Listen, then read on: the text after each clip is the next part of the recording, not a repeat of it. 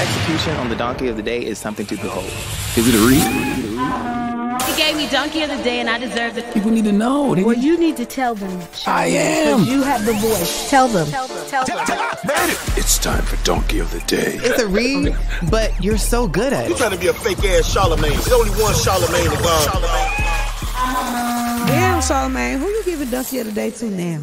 Well, Donkey of the Day for Friday, March 1st goes to Gary Pilnick, okay? Gary is the CEO of Kellogg's. Yes, Kellogg's, the home of your favorite cereals, okay? Everything from Fruit Loops to Frosted Flakes, Corn Pops to Apple Jacks. Gary is the man with the plan behind all of that, okay? Some of y'all listening to me right now, and you just poured some 2% over a bowl of Rice Krispies for the kids. Okay, they should be drinking almond milk, but I digress. Now, I've told y'all a million times that America does not know how to solve problems. And one of the biggest problems, if you ask me, the biggest problem they don't know how to solve is poverty.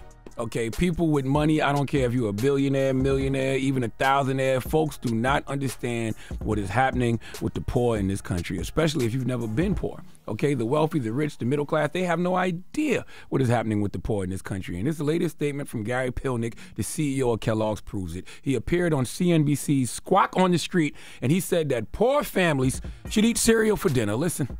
The cereal category has always been quite affordable, and it tends to be a great destination when consumers are under pressure. So some of the things that we're doing is first messaging. We got to reach the consumer where they are. So we're advertising about cereal for dinner. If you think about the cost of cereal for a family versus what they might otherwise do, that's going to be much more affordable. The other places that we like to go is we talk about making sure we have the right pack at the right price in the right place.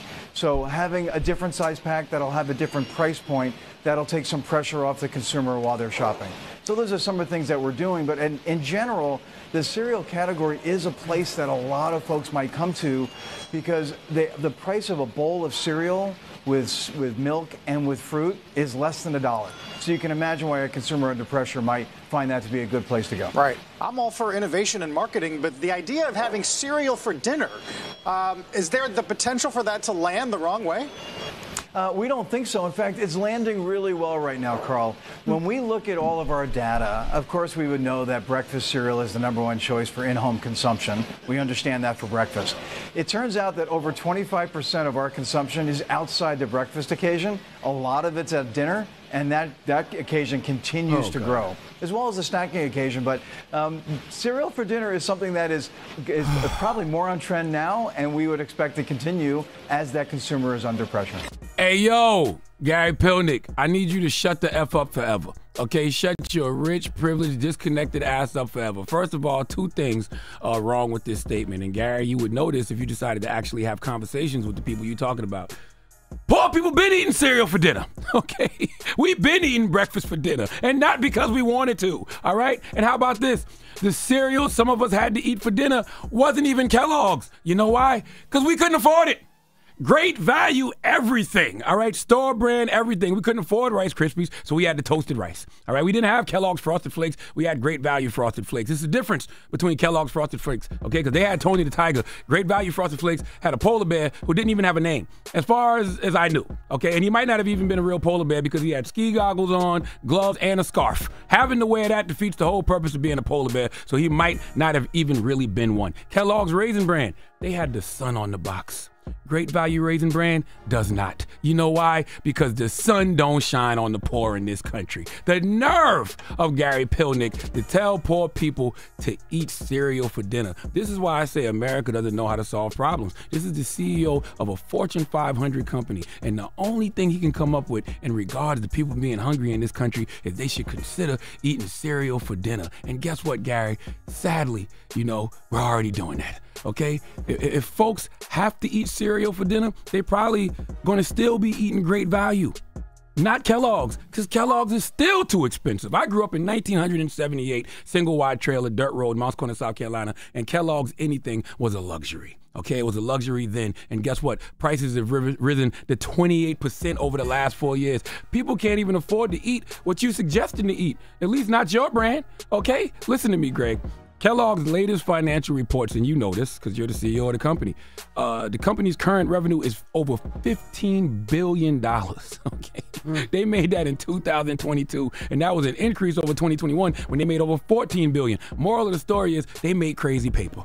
How about take some of that money and use it to help the poverty problem in this country? Y'all make more than enough money to be a part of some type of real solution, and you should, because overcoming poverty is not a gesture of charity, it is an act of justice. It is the protection of a fundamental human right, the right to dignity and a decent life. You know who said that? Nelson motherfreaking Mandela. Y'all got all the money, all the resources, and you telling me the best idea you got is for folks to eat cereal for dinner? I got a question for Gary and other rich people in positions of power who have the ability to at least attempt to solve some of America's problems. How long y'all gonna keep playing in poor people's faces? How long before poor people get fed up and come to snatch your plate? You making millions, you run a company making billions, and you tell poor people they need to eat cereal for dinner, even though poor people are way ahead of you and been doing that? How long are you gonna play with people's problems and not come up with solutions? Because I'm telling you, America, we are right where a great black philosopher by the name of Tupac Amaru Shakur told us we would be in this greedy ass capitalist society. Let's listen. If I know that in this hotel room they have food every day, and I'm knocking on the door every day to eat, and they open the door, let me see the party, let me see like them throwing salami all over I mean, just like throwing food around. But they're telling me there's no food in here. You know what I'm saying? Every day, I'm standing outside trying to sing my way in. You know what I'm saying? We are hungry, please let us in. We are hungry, please let us in. After about a week, that song is going to change to, we hungry, we need some food. After 2-3 weeks, it's like, you know, give me all the food, breaking out the door. And after a year, you just like, you know what I'm saying? I'm picking the lock, coming through the door, blasting, you know what I'm saying? It's like you hungry, you reached your level, you don't want any more. We asked 10 years ago. We was asking with the Panthers. We was asking with them, you know, with civil rights movement. We was asking, you know, now those people that were asking, they're all dead and in jail. So now what do you think we're going to do? Ask? Please give Gary Pelnick, the CEO of Kellogg's, the biggest hee-haw. Don't tell me you can't do nothing, okay? I got a partnership with the Food Bank in Harlem. You can go to foodbanknyc.org right now to make a donation. They give away 100,000 meals a month right there in Harlem, okay? And groceries to people. $1 provides 10 meals, okay? So if I'm in partnership with them, imagine what Kellogg's could do. That's all I'm saying. That's crazy. You hungry? Absolutely. Okay. I'm not going to eat no damn cereal. Okay.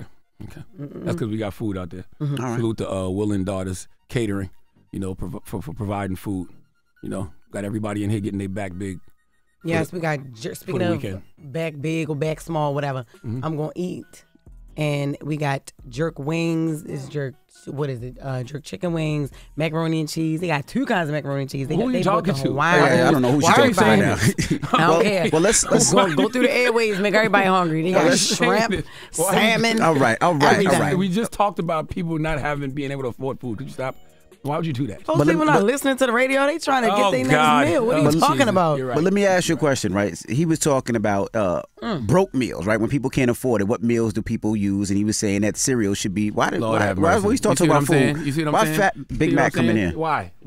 God damn, that chair became a low rider. Listen, what was the reason? Hey, just to let y'all know, they got tater tots too, and then they got two different types of mac and cheese. What are you talking about? I heard Jess talking about it, so as the president of the Fat Lives Matter, we don't need the rest of the menu. I had to come in here and just kind of. We don't need the rest of the menu. We're opening up the phone line. They got 800. I have a 585-1051. We're asking, we're talking about meals that people can use. It's inflation. We're calling it the broke meals. The broke meals that people usually use. Salute to Colleen Witt. She has a great podcast called Eating While Broke. I was going to say, isn't that a podcast? Yes. It's on the Black Effect iHeartRadio podcast network. So let's open up the phone lines. I don't like broke meals. I don't like the way that sounds. Y'all got to stop. Affordable meals. Affordable meals. Thank you, because broke meals is crazy. Don't keep doing that. 800-585-1051. I know as a kid, my cousin, when we used to go to Grandma's house in Starrett City in Brooklyn, he used to eat ketchup sandwiches. That was his thing. He'd like ketchup sandwich. It wasn't expensive. You could just a little ketchup, bread, go. Peanut butter and jelly, oodles and noodles. Yeah, Those are great meals. To this day. We doing that to now. This day. There's a woman in this room right now who came over to my house and there was amazing food on the table, and she was like, "No, I want oodles and noodles. This is nasty." I'm not gonna say her name. I'm just gonna say she's from Baltimore. You know what I'm saying? You know, and she, oodles and noodles. That's what I wanted. If you spread out the peanut butter and jelly, just do jelly sandwiches, then you can save the peanut butter for the next week. So that's 2 weeks. Man, go run around the station or something. Please. Go run around the station. Go. You get a peanut butter sandwich, and then the next week you got a jelly sandwich. All right. 800-585-1051. Let's talk about affordable meals. Sometimes you got to put things together. Ain't much in your cabinet, and you put things together to make sure you satisfy your stomach. Now, Big Mac, you got to do a lot to satisfy your stomach, but that's what we're talking about. 800-585-1051. What are those meals? Let's discuss. It's The Breakfast Club. Good morning. Donkey of the Day is sponsored by renowned personal injury attorney Michael the Bull Lamonsoff. Don't be a donkey when you need a fighter on your side. If you're ever injured, go to michaelthebull.com. That's michaelthebull.com. And when you mess with the bull, you get the horns. Wake that ass up. Early in the morning. The Breakfast Club.